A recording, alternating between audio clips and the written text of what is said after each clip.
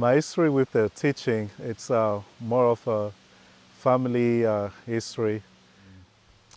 It started with my brothers because what I was told one day, they came from school, like the whole family, and my dad told them, "Come on, guys, I'll take you guys to school." And they were like, "Dad, we just came from school." And Dad replied to them, "Well, this is a different kind of school. I'm taking you to a school of life." Um, and then they started with the teaching. It was actually the teaching. And I was about 2 or 3 years old. And so it was just a story for me. But when I turned 10 years old, I ended up moving into my big brother's house. So he was on him being on the teaching. So we had an habit to meditate, the meditation of 8 p.m., 8 o'clock. So that's when I started to, getting familiar with the songs, the prayers, like Appel à la Lumière and other ones. And short after, I started to have dreams about the master. And the very first one was, until today, I think just now I'm starting to understand what it meant, back then when I had that dream. I was in my dream, I was like, I took my dad to the bus stop. He was traveling in the dream. And on my way back, I looked up and then the sky was open. And from the sky, I could see the master holding his cane. And from above, he looked down on me and he smiled at me. And I was so moved that it just made me fly. And then I started to fly. And I was flying, flying. And at some point, I fell off. But the vision, he was up there. He had his cane, and there was like a railroad. There was some brothers building a railroad. So from then on, after that dream, I just, stuck with the teaching until today. It just have become a way of life, a lifestyle. And it's of no regret because such a great teaching that anybody, if you come to know it, it's a blessing for life.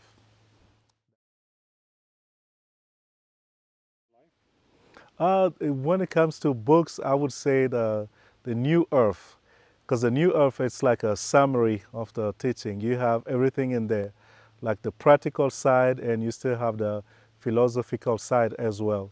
There's like how couples should treat one another, and how you can work with the light in any situation of life, and how even like the everyday task of life, like from washing the dishes or from showering, just taking a shower, all of that can be spiritualized. This is what you find out on the New Earth when the Master is talking about how one can spiritualize his everyday life, And so, like I said, from eating, eating with the principle of Rani Yoga, which is the yoga of nutrition, and how to walk, how to sleep even, and how to shower. So every single thing that you can do, it's taught by the master in the initiatic way, in the initiatic science. So the New Earth was the book for me because I learned how to live my daily life according to the teachings.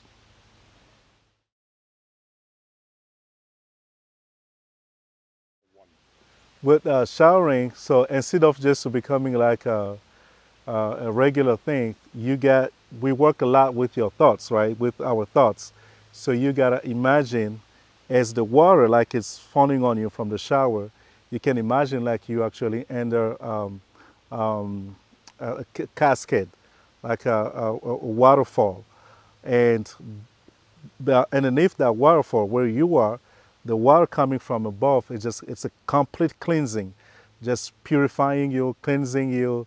And you can also, say, as I'm cleaning my physical body, may my astral body be cleaned as well. And may my mental body be purified. And may my spirit be sanctified. So you just accompanying like the gestures with some words that you can say innerly.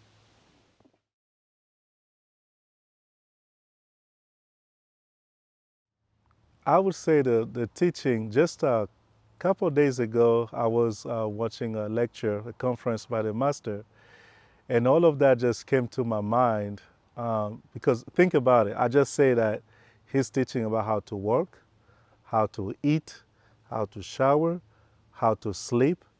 So, and then we know that at some point in our existence, like in life, in time, God always have sent like a messenger, major ones like Jesus or even other ones like Buddha, if I may say. And this time, it's like we have been living, we've been on earth, and life is there. Everybody has been living, everybody's alive.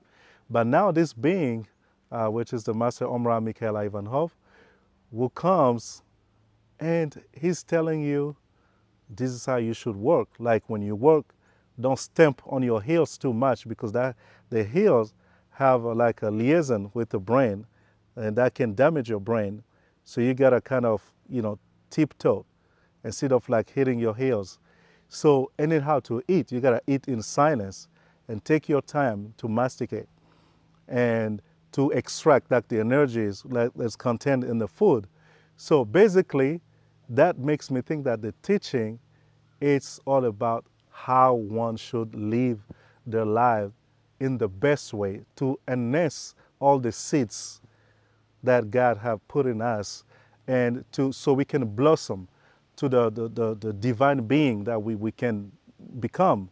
It's a long journey, but that's the ultimate goal. Like Jesus said in the scriptures, like become perfect, like your heavenly Father is perfect.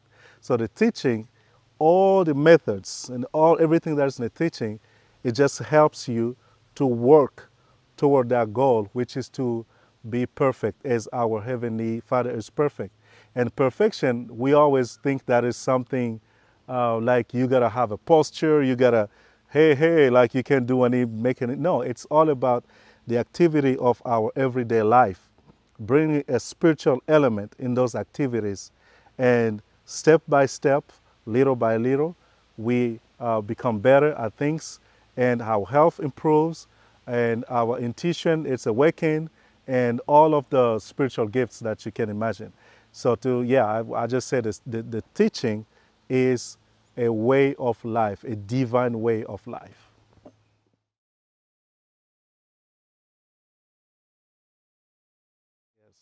So the teaching can surely be applied at work, like I said, in any circumstances of life, um, because the master says you gotta see like the people or the matter, anything that you deal with in your everyday life as a matter that you need to work on to make it more subtle, or it's just it's work. There's always work to be done. So if you have a difficult boss or coworkers, there's no need to cry or want to quit because of that. That is an occasion that is given to you to work on yourself. Don't let anything just get to you that easily.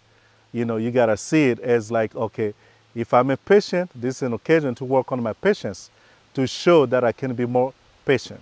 So that is one of the things how you can apply the teaching at work. Also, when it comes to because the teaching is applied in an association that is called the Universal White Brotherhood, and people get confused when they see the white brotherhood, like, oh my God, it's like only belongs to the white, like as a race. But obviously, I'm black, right?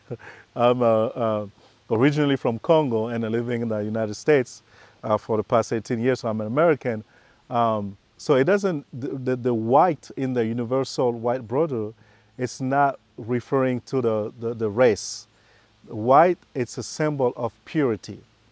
And also, if you look at the sun rays, like the light from the sun is white. When you look at it, it's white. But if you use a prisma, and then you would see it will give you a spectrum of the 7 colors.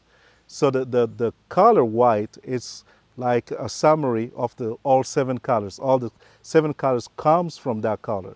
So it's no reference to the race. It's actually universal, meaning like every race. You might be a yellow race from Asia, or white Caucasian, or African American, or anything you can imagine. You can be part of the teaching. Even when the master himself talks about universal white brotherhood, he doesn't even stop at his disciples. When he thinks about it, it's all the beings, all the people, Christian included, Muslim included, the Jew included, everybody that works for the light, everybody that is working for the coming of the kingdom of God on earth, that we call the Golden Age. So the white reference in the name of the Universal White Brotherhood should not be a problem, because it's not referring to race.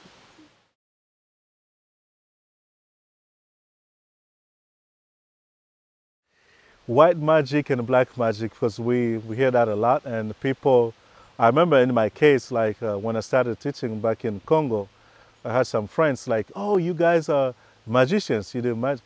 Well, guess what? Everybody is a magician, okay? Magician is just a science of linking the gesture and the words. So black magic, it's a magic that leans on the dark forces. And dark forces, don't think it's something like outside of yourself. At the minute that you sit there and start thinking bad about somebody because they made you mad or pissed you off, if I may say, excuse my language if that is so offensive, and then you start thinking like, oh, I wish some bad happens to them. You're already doing the magic. In this case, it's a bad one. That's black magic, okay, as opposed to white magic. So the white magic, it's the kind of magic of goodness, okay. That is leans on heavenly forces, on the forces from goodness. So if I'm sitting here and I'm meditating, which we do in the brotherhood, and I'm meditating that the whole world should become a family, for all the human beings, all the humans, to treat one another as a brother and sister, I'm already in white magic. That's what it is, because I'm thinking about it, I'm wishing that on humanity, and that's white magic. So it's not something of extraordinary. In between, people don't really talk about it. I can talk about the red magic. Red magic, it's like the one of demonstration that people do in circus. You know, that's red magic. They have a tower and then it turns to a bird.